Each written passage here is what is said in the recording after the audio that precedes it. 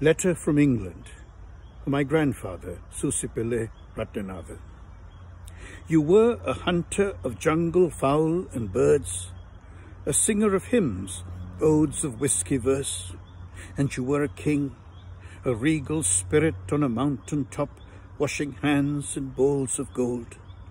I was 8 years old when I went with my father and mother across the ocean, far away from your mountain chair, your confident air. England was pleasant, rainy, and full of cricketers and ministries of silly walks and Irish terriers.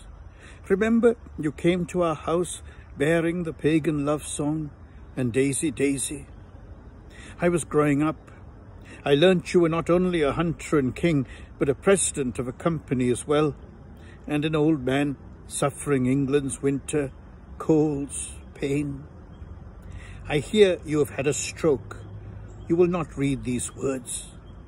I hear you walk about the house in slippers, talking of Jaffna and Achavelli years, your childhood, Palmyra, jungle fowl. I hear you get up and walk out of the house unless somebody catches you at the door and you say, get away, young man. I'm going to Jaffna on my knees and hands, with my heart and head, my eyes, my breath. In love and poetry, Indran Amirthanayagam.